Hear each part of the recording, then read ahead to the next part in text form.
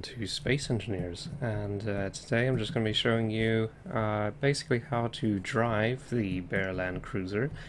And it kind of occurred to me that obviously this is a very different concept, so I figured a lot of people probably are out crashing these things and then wondering, oh, what the heck is this thing supposed to do? So if you look at it from first glance, of course it looks like a rolling vehicle, but then obviously you're going to come back here, you're going to see these sideways ones. And you're going to wonder, well, what the heck is all that about? And if you try to drive it like a normal vehicle, it's just not going to work. So, this was based on the Skimmer technology, which was developed by Whiplash 141, who's also responsible for the turret script up in here. And I don't think that he has his Skimmer on the workshop. When I looked, I could not find it. So Whiplash, if you're watching this, feel free to correct me, and I will put that link in the description. But other than that, I believe that this might be the only Skimmer on the workshop. Of course, his was a small grid, whereas this one is a large one, and his being a small one, you can take it pretty much anywhere, tackle pretty much any terrain. This, not so much. You definitely, with the larger weight and size, you have to be a lot more careful with it. But anyways, up here in the cockpit, you have just your camera controls to start all through here. Your number 7 is going to allow you to shoot the front rocket launchers. However, the turret is controlled by the AI through the script by Whiplash. So basically, if you set all the stuff to your faction, it's going to automatically target your enemies just like any typical normal AI turret.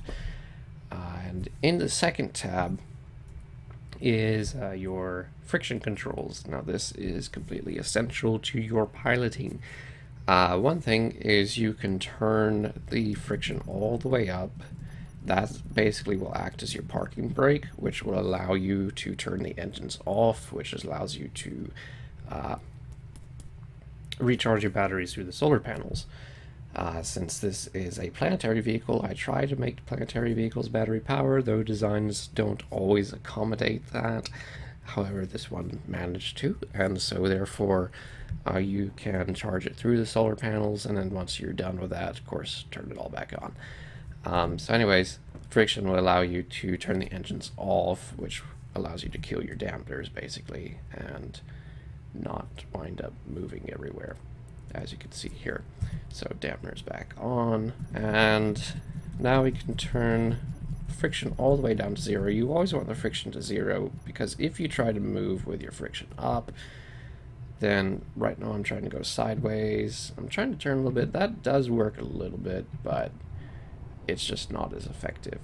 Now, once you turn the friction down to 0, you can see it gets much smoother. You can slide sideways. You can wind up spinning right on your axis. So it just makes it very maneuverable, which can be very effective in combat, especially with these forward-facing rocket launchers, because you can imagine if someone's passing by you, you can just turn right on your axis and shoot at them. And try not to, you know, hit your rockets on the nose. But anyways, aside from that little error right there, we'll go ahead and get about piloting this. Now, while you're piloting, there's just a few things to consider. You want to keep it to smoother terrain. Biomes like this one or the desert are perfect for it. Of course, mountainous regions, it's not going to work so well. You want to keep your speed probably around or under 100 kilometers an hour. You don't really have to pay too much attention to that. You can just kind of feel it out. But full speed is not really recommended, even though you can do it in certain locations. Now, you can see we start to drift because the side thrust is not as effective as like the rear.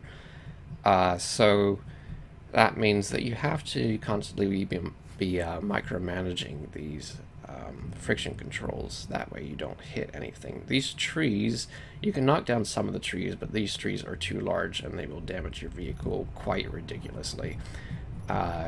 Which is just absolutely insane, given the fact that this thing can take rockets, but this tree will just rip it apart. Yeah. space engineers physics. Anyways, so you want to avoid trees and rocks, big ridges or pits, etc. You know, things that look like they could mess your vehicle up.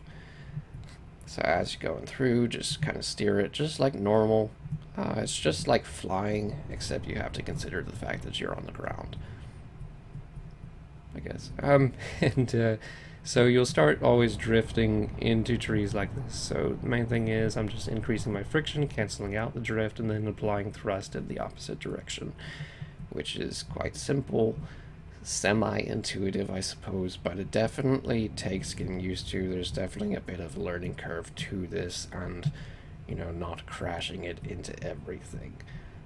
So I've been piloting this for, I guess, a total of several hours now, so this is my experience. My first run was definitely not this smooth, and I was crashing into most of these trees, just like I assume most people who download this thing are.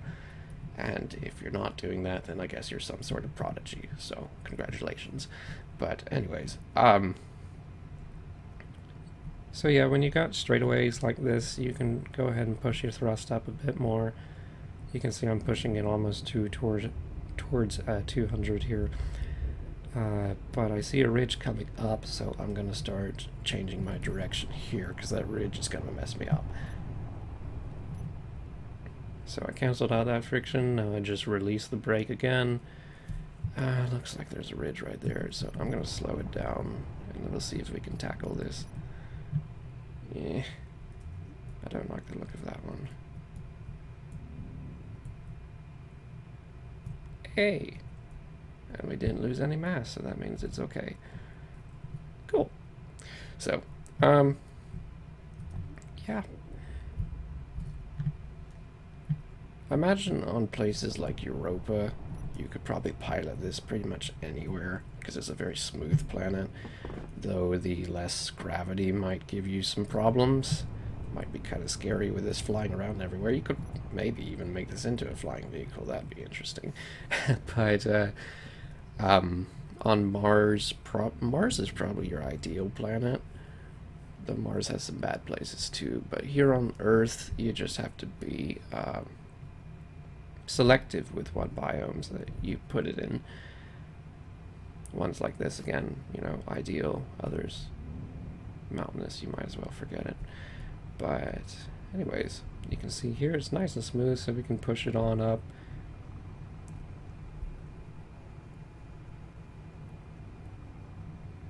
Anyways, that's pretty much it.